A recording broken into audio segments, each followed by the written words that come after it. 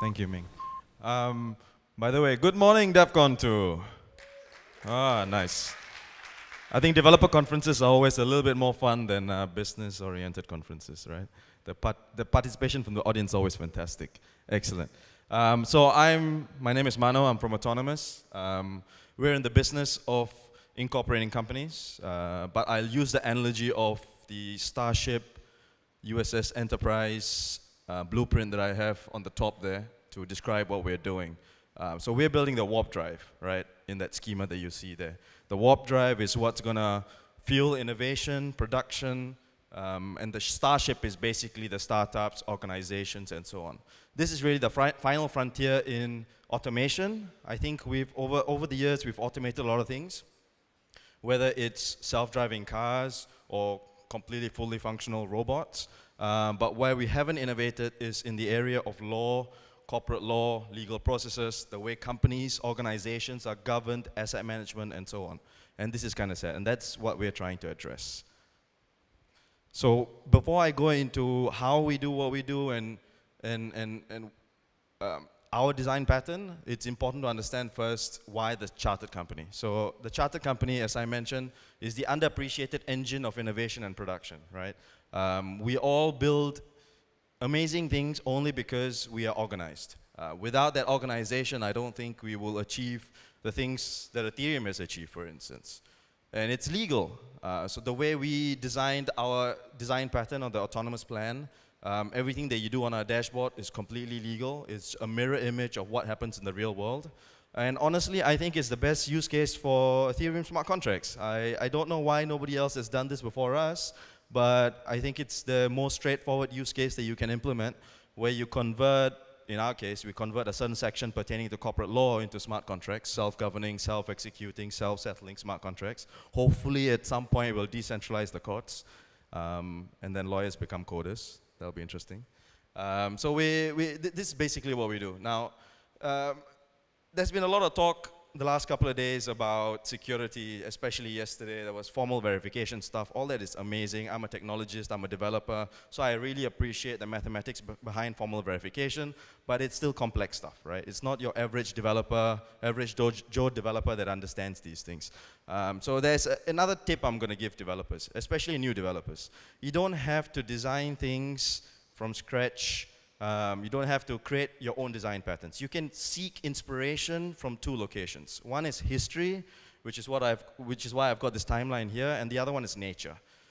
And you can learn lessons from there and design your smart contracts. And this is how we do things as well. And if you look at history and the blockchain and the chartered company evolution over time is sort of where we have arrived now with the blockchain chartered company as Otonomous. So the first chartered company was somewhat in the 13th century.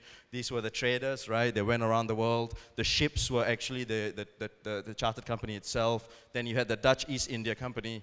Then you had the Industrial Revolution. And since the Industrial Revolution until today, there has not been much innovation in the space of the corporation, right? A lot of the processes, policies are still the same. Until we came along, Otonomous came along, and we put the company on the blockchain. We allow you to govern the company through a series of smart contracts, which I'll show you in a bit. And now what have we achieved? We have automated the corporate governance process. And why do we want to automate the corporate governance process? Cost of doing business today is so expensive because we have to hire additional compliance people now for new regulations. We've got policies that are more complex for us to comply to. So we try to reduce all of this friction. We try to save startups, especially, money, and let them focus on their core building of the Starship, right? So that's what we do. It's not that we don't believe in the decentralized autonomous organization. We do. And if you see, we built everything towards a future of a decentralized autonomous organization. But what I believe, and if you see the headers there that I have, that last header shows you that for a truly decentralized autonomous organization, I think we need to go through some kind of socio-economic, political revolution before we're truly ready for an efficient, decentralized autonomous organization. So basically, what I'm trying to say here in summary is that when we design stuff, we go by the secure by design framework, and the company, the corporation, the chartered company, through its years of evolution, has arrived at a certain state today. And I think it's secure by design. So we just convert that secure by design framework into a smart contract. How do we do this? Before I can even speak about the company smart contract, which is basically our main bread and butter, I want to talk about the identity smart contract. So again, going back to the analogy of Star Trek, this is the dilithium crystals. I see a lot of blank faces, so I'm assuming you guys are not from the Star Trek generation. Okay. So dilithium crystal, meaning that this is the fuel for everything else that we build and the central point of all interaction with a company smart contract. Now, what is this? The identity, in our case, is probably slightly different from the Uport guys and anybody else that's building an identity smart contract. We had to make this because we wanted it to work with our ultimate use case of the company smart contract. So in our case, the identity can be two things. First, a persona, so a regular person, a natural individual. Second, a company, right? So it can be a collection of, a company that's governed by a constitution, which is a collection of individuals. And it can also be a verification entity. So we said, you know, it's not enough for us to just allow the user to create an identity contract. We also need to verify this. And we don't want to do this in a central manner. We want to do this in a decentralized manner as well. And we said, okay, then we've got to create verification entities. But the way we've built them, so Otonomous in this case is a verification entity, and we, as a result of you having to, if you decide to incorporate a company with us, you will also create your identity, and we will then have to verify this identity. This identity can have a layered approach, so we do a proof of identity type KYC, where we ask for your proof of address, your passport copy, and so on. But this can easily be extended. So you can have a layered approach where a bank comes into play. Or you could have a government agency, for instance, verifying that a bank is allowed to do a specific type of KYC. And that's what you see at the bottom there on the left. And more importantly, this identity smart contract also has got identity information, right? So it's a collection of an encrypted identity file that is selectively shared. So by default, you can assume that it's shared with the public addresses of the verification entities. And it has the stamps of these verification entities. So the KYC stuff I talked about, it's all in a collection of stamps, if you would. And it routes calls. So if you go to the identity smart contract and you say, hey, get me the KYC of this identity with a specific bank, then it's going to route that call to that bank and get you the up-to-date KYC state, should you wish not to use the localized stamp. It's got a secure key recovery mechanism in place as well that we've attached to the identity. So basically, it's not enough. And a lot of things we design, right? We understand, at the end of the day, people are using the system, and people are flawed. Systems might be perfect, but people always lose their keys. And we've had many, many people losing their keys. Actually, as we speak, I think even my developers are still recovering some client's key, I'm sure. So we've come up with a very secure way in which you can store your key and retrieve it. So even the retrieval mechanism that we've put in place ensures that after you've recovered, you can still continue to use the keys because they've not been compromised in any way during the recovery process. That's also something that we did. And obviously, you need to be able to replace it. So in summary, I think we've identified, or we've solved, at least for our use case, we've solved privacy, recovery, and compromise of identity, right?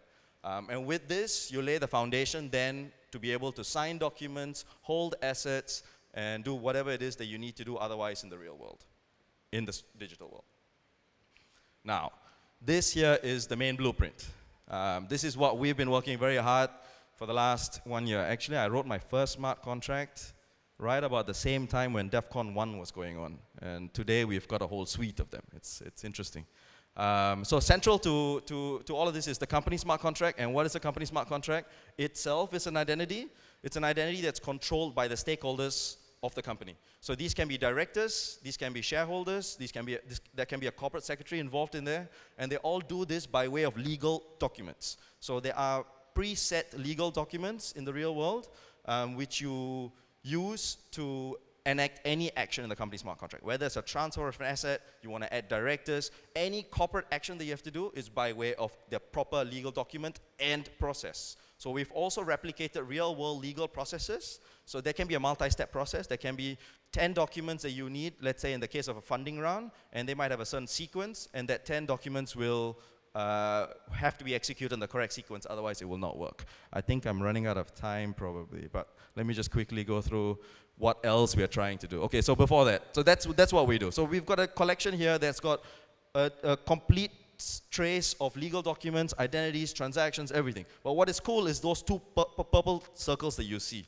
One is the decentralized exchange. the company itself could become a decentralized exchange, which is pretty interesting. And you can also do that by way of a synthetic equity a framework as well. And we've also designed this already. So this is my synthetic equity smart contract. In summary, I'm not going to go through it, but it is a way to replicate the payoff that you would otherwise have by holding real equity via a smart contract. So that's basically what this does. So that is something that we've designed, we haven't implemented yet, and this is what I mean when I say we're working towards a completely decentralized autonomous organization at some point. These are the things that you would need. And of course, the company is a decentralized exchange. This is a very interesting slide too. I'm not going to go into the details, but in one line, your company is a decentralized exchange now. So this is also very powerful, working towards this.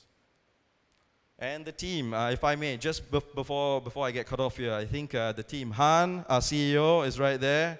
And the team that's always working hard with me on the weekends, guys, stand up and take a bow, please. Ladies and gentlemen, these are the guys that give up their weekends for me. Thank you very much.